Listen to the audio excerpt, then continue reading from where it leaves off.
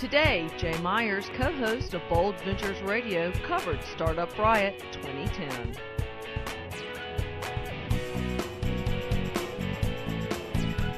I recognize that there's quite a bit of data on these sellers through eBay and so forth. How did you come up with the idea to leverage that data?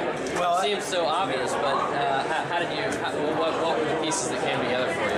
Well, data, it's been a big, I think, push overall on the internet to say, okay, there's all this data that's generally available on places like Google and on these online marketplaces and a lot of other places where people shop and go, and how you can leverage that data. I've been involved in companies in the past that have leveraged that data for things like ascertaining whether there's counterfeit products being sold online, tickets that are being sold on the secondary market after they're sold from sports and concert, for sports and concert events, and leveraging that information to really understand those marketplaces. I basically saw that and saw the opportunity for all this data and recognized that there was an opportunity to leverage that information to basically build credit for yourself. These online sellers deserve credit. Thanks for watching Bold Ventures TV, which is the sister show to Bold Ventures Radio.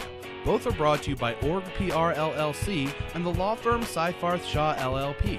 Each week, Gene Creech interviews interesting entrepreneurs from around the country.